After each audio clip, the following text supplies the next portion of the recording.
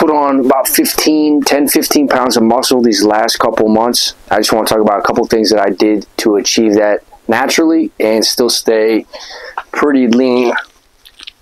Not as lean as I was, but you know, it's still pretty good.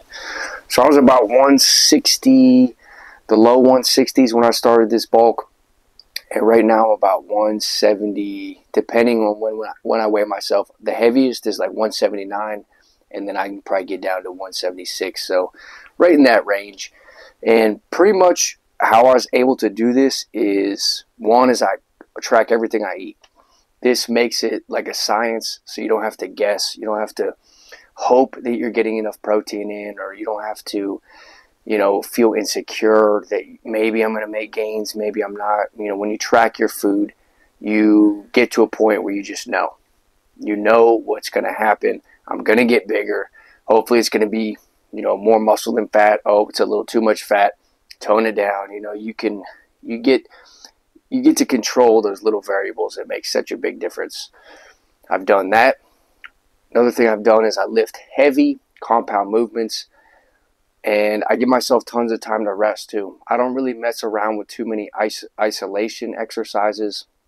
I mostly only do big compound lifts, weighted dips, weighted pull-ups, handstand push-ups, and that muscle-ups. That's pretty much it. I don't really go near the bench press.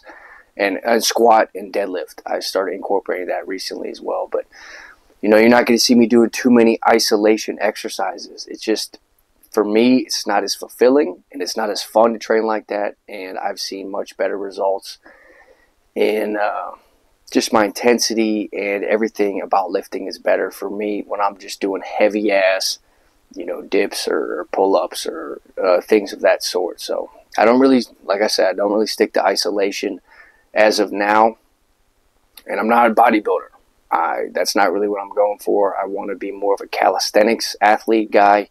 Heavy dips, heavy pull-ups, I think that's badass, and the physique you get from doing those is sick, so that's what I'm into.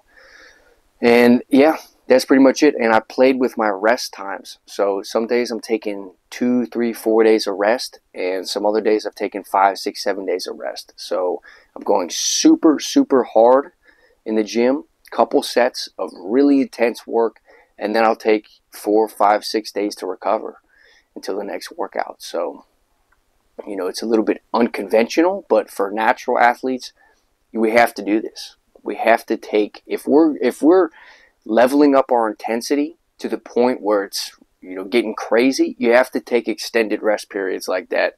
Otherwise, you're going to get injured, or you're just not going to be able to recover.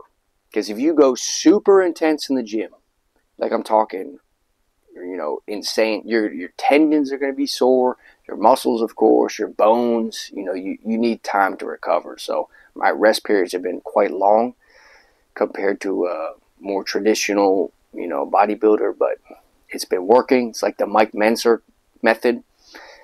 And yeah, that's pretty much it. So if you guys don't know, I have a free school community. I drop in there every day and do a coffee hour in the morning where I just talk with anyone who has questions or Q&A or anything like that about nutrition, working out.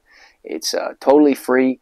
The link's on my channel page. Just hop on in there, and yeah, there's going to be free resources coming out on nutrition, on weightlifting, on everything fitness-wise. So if you're not in there already, jump on in. It's free, nothing to lose, and hopefully I'll be providing value for you guys every single day. So see you in there. Thanks for tuning in.